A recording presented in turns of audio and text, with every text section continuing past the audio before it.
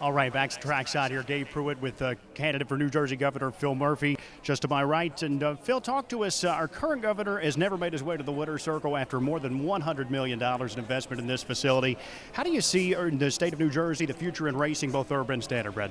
I think it's quite bright. I first of all want to thank my friends Jeff Gural and Mike Galata, who had the inspiration to get me here tonight. I've had a magical evening.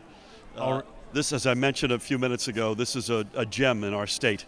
And I think our best days in the racing industry, whether it's standardbred or thoroughbred or whatever version of the sport, the best days in the horse industry and the equine industry are ahead of us. But we do need leadership that appreciates that understands what you have to do to move that needle.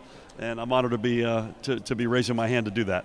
We appreciate that. And as you well know, we seem to be at a severe competitive disadvantage with the casinos that have taken over in New York and Pennsylvania to fund purses and fund the industry. How do you see New Jersey coming back to the preeminent state that it once was? A couple of things. Number one, it's one of the principal reasons why I supported North Jersey gaming that was on the ballot last year. I think that's one very specific way we can push back on that.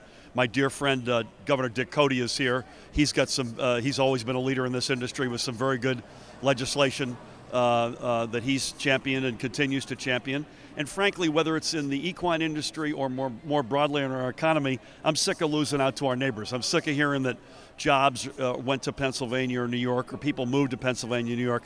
New Jersey is one of the most compelling states in the nation, and I think with the right leadership, this industry and more broadly the economy in the state can come roaring back, and will then be re-attracting some of the folks who left. And again, I think the best days for this industry are in front of us, not behind us. We look forward to that. Well, it was great having you here on one of our biggest nights of the season. We look forward to having you back here often as well. Thank you.